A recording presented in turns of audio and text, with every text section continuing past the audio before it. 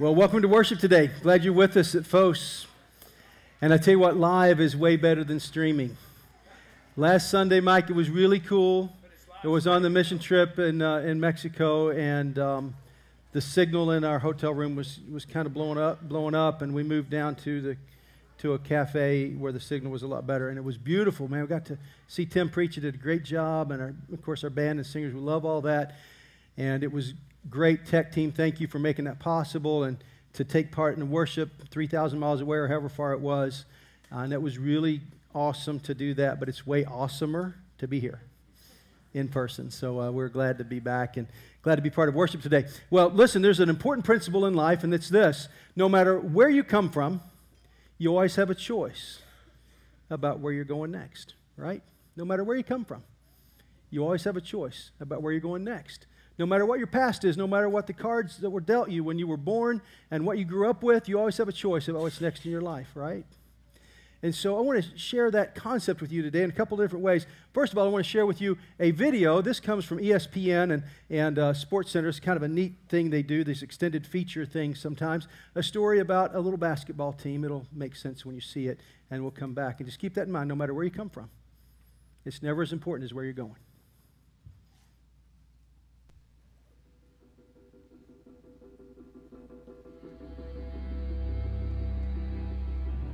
I was one of these kids, and so I know the struggle. I experienced the struggle. When they talk about not wanting to go home, the drama, the abuse, the fighting, the drugs, going without water and electricity in the home, sometimes 2 or 3 weeks at a time. How are you going to concentrate in school knowing there's not going to be any food there today? Mom's drunk. You know, she's so drunk she's passed out. She's passed out on the porch, and you're living in a rat-infested house that's really condemned. Now, who wants to go home to that? That's what I was going home to. And some of them, when we take them home, that's what we see. This is nothing compared to what you're going to face in your life. 20, 25, 30 years from now, when I'm gone, and you come home and you find out your husband has lost his job, that's adversity. That's something you'll have to come on. This is nothing. This will prepare you for that. This is an opportunity in the most important game, not a basketball game. It doesn't matter who you are.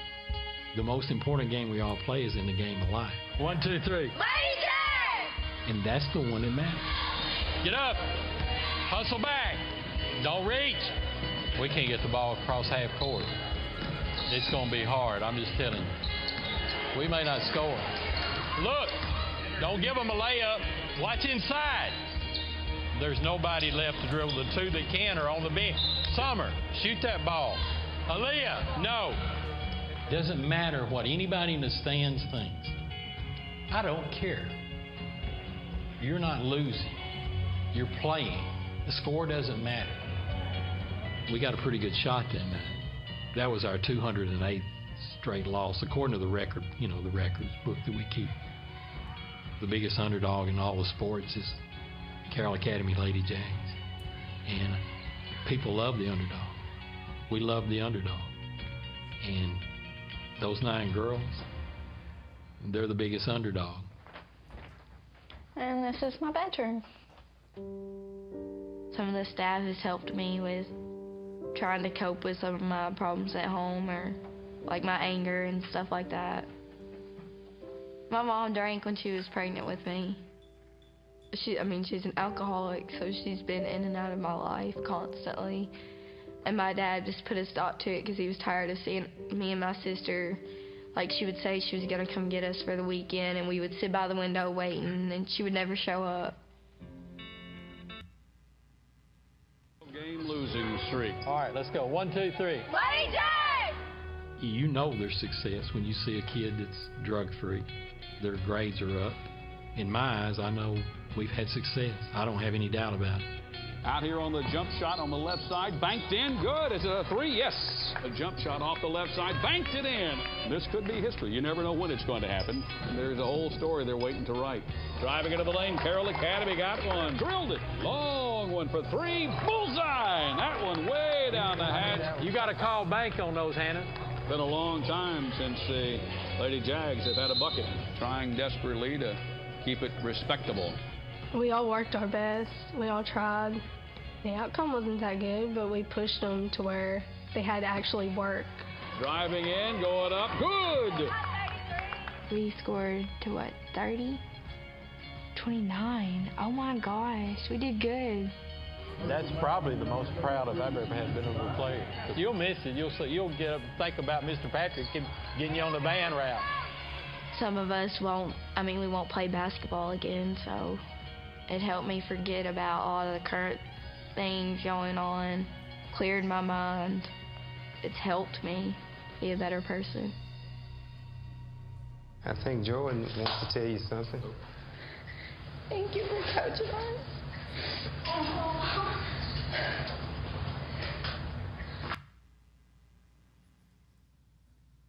She's pretty magnificent, isn't she? Number 12. And I think what Coach Hatch has been teaching them is it's not really about where you've been, it's where you're going, right? It's not always about the scoreboard that the world sees, about what's going on inside of you, because your past is never as important as your future. And where you've been is never as important as where you're going. And God can do amazing things in ordinary ways. You know, I think that Coach Randy Hatch, I think he's one of my new heroes. And I think the Lady Jags is like my new favorite team. What do you think?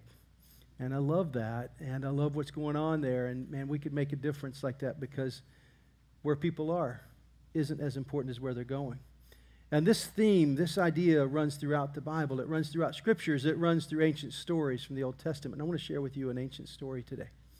And like all good stories, it starts like this. Once upon a time, in a great walled city, in a land far, far away, in a time long ago, there was a fair maiden. And she spent her days at her mother's side working in the hole-in-the-wall tavern. And as she worked beside her mother in that tavern, she learned how to serve drinks, and she learned how to serve meals. She learned how to serve men in times after hours. She learned a lifestyle. She learned a way of life that was comfortable to her, that made sense to her. And she earned her way in a world that would be strange to us. She grew up in a great walled city in a land called Canaan. And in that land, people served different gods than we're used to.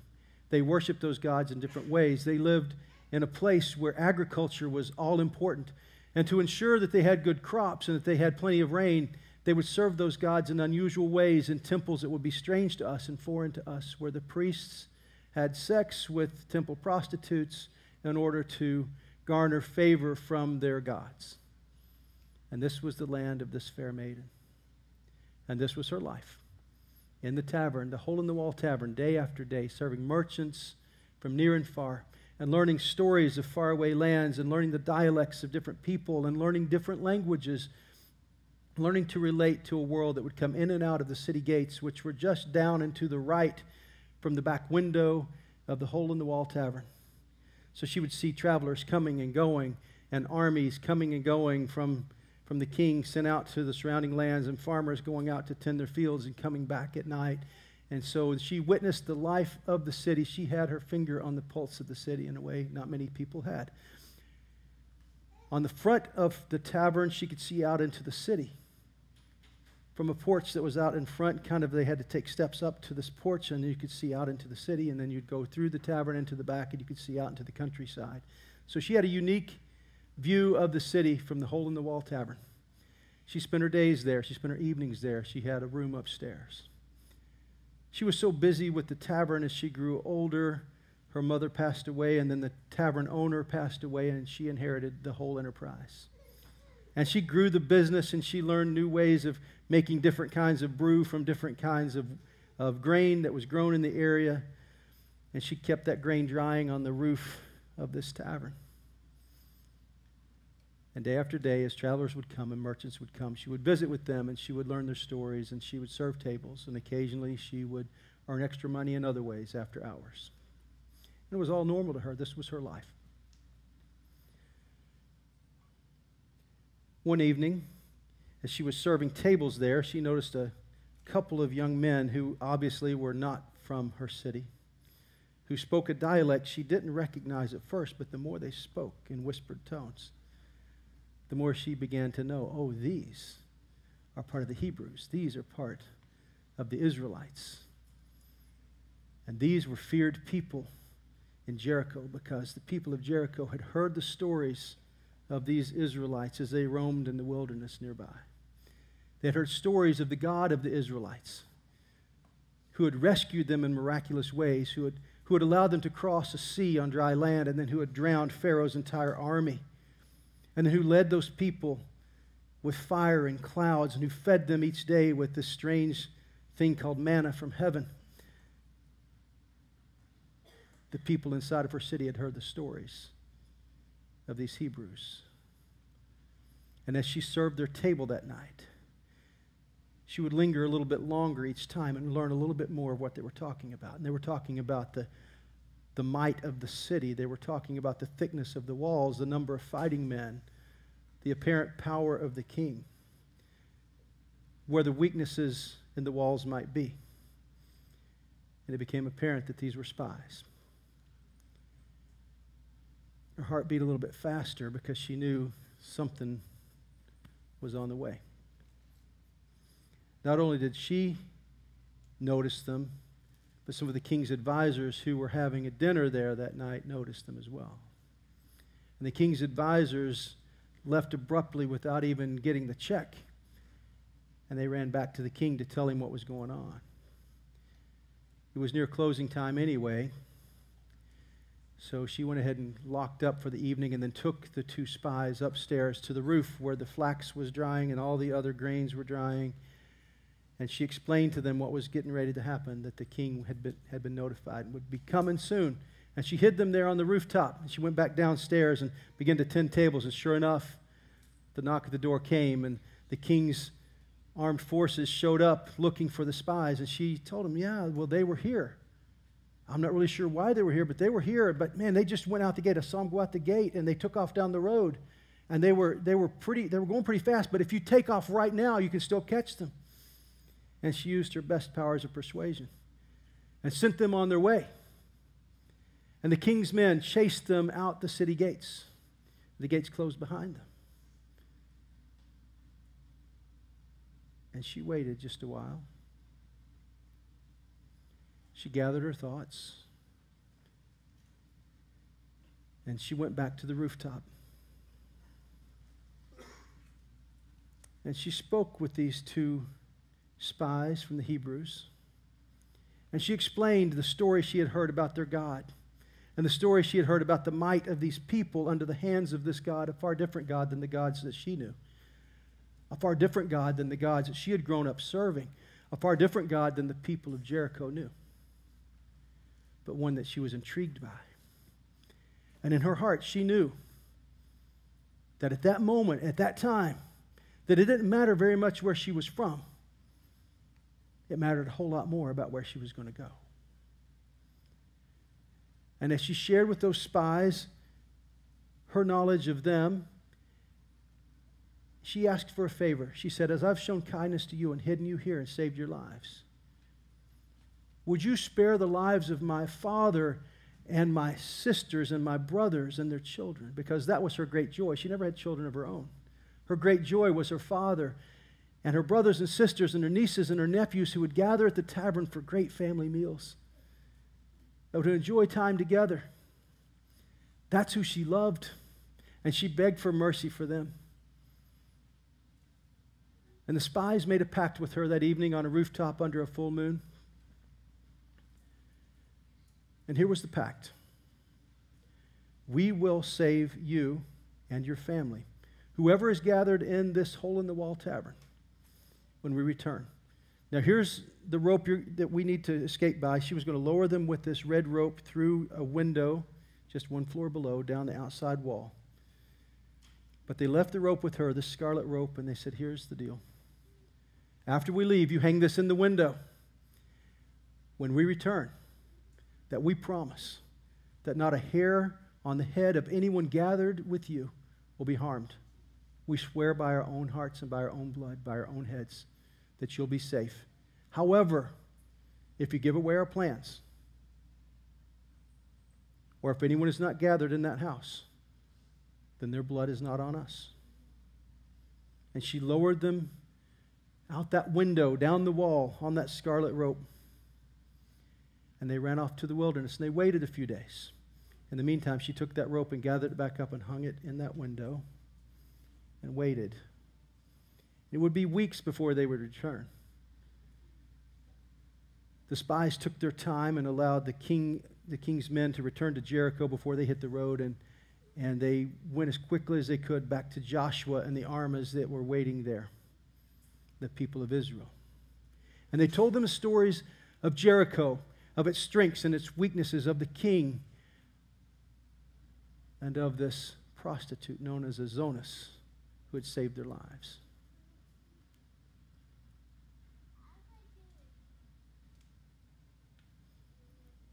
And as Joshua and the people of God began to march toward Jericho, God intercepted them with a new plan. Not a likely military plan, but a very effective plan. And so when the armies arrived, they camped near Jericho. The people of Jericho knew they were on the doorstep, and they closed up the city tight. And they began to shake with fear because they knew that this God was more powerful than their gods. That these people served a God who was far stronger than their gods. And they waited. Then Joshua, early one morning, takes his entire team of people, and they begin to march around the city, and quietly, without making a sound, they just march around the city one time, day one, and they go back to camp.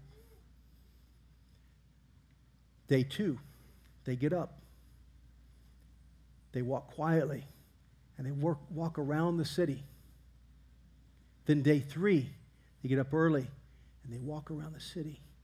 And it's like a giant python squeezing its prey and beginning to wrap its coils around the city.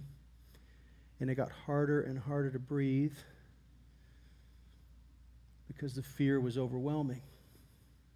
Day 4, they marched again. And day 5, then day 6, day 7, they marched once. Then they marched twice, then 3 times, and then 4 times, and the coils are drawing tighter, and 5 times. The fear in the city is overwhelming. 6 times,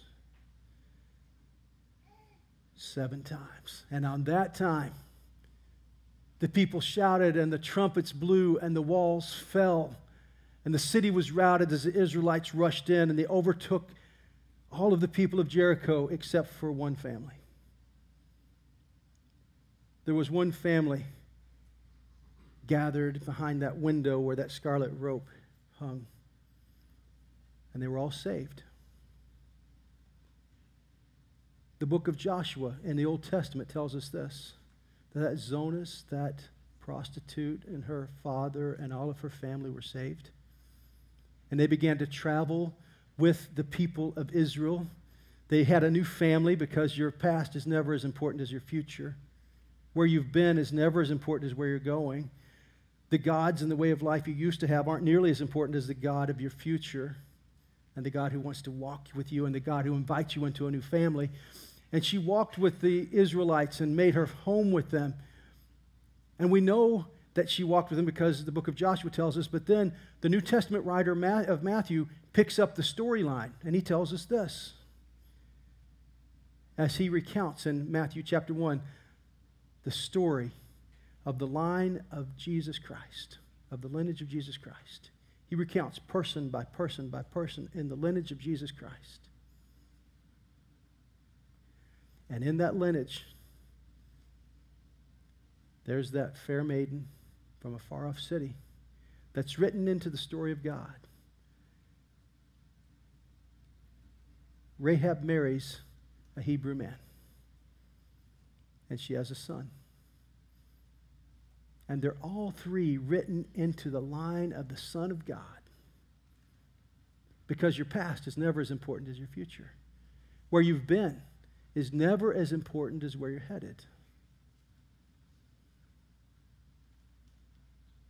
In an amazing way, God took that story of two spies visiting a prostitute in a great walled city and grafted her into the story of God. And that's how God does things. That's how God works, because your past is never as important as your future. Where you've been is never as important as where you're going. And that scarlet rope hanging in the window becomes a symbol for how God saves people. You see, Jesus came to the earth, and he said, the Father sent me so the whole world would be saved. And Jesus would hang on a cross. And his blood would flow, that scarlet blood would flow. And we'd create a window for us to be saved through. He would create a safe place for all who would follow him, for all who would shift allegiance from your old gods and your old ways to a new God and new people. And that's the story of grace, of God writing unlikely people like Rahab into the line and the story of God. You see, your past is never as important as your future. So no matter where you come from, you always have a choice about where you're going next. And today you have a choice. No matter where you come from, no matter what your past is, no matter how lost you think you are, how bad you think your past is, no matter how many mistakes you think you've made, no matter how you grew up or how horrible your situation was that you grew up in, and choices you made, and some of those choices because they just fit your culture, like Rahab. Rahab, she wasn't living in opposition to God. She was just going along with the culture she was a part of. But when she learned there was another way, when she knew there was another God, she shifted allegiance. And today, I'm asking you to shift allegiance. I'm asking you to change. I'm asking you to allow this Jesus Christ to be your scarlet cord of redemption. Asking you to let him be the one that would save you, that would make you right with God, that would rescue you for a new future. And maybe even through you being rescued, your family would be rescued too. Because you would change your allegiance. And it would change your whole future. Because it doesn't matter so much where you come from as where you're going.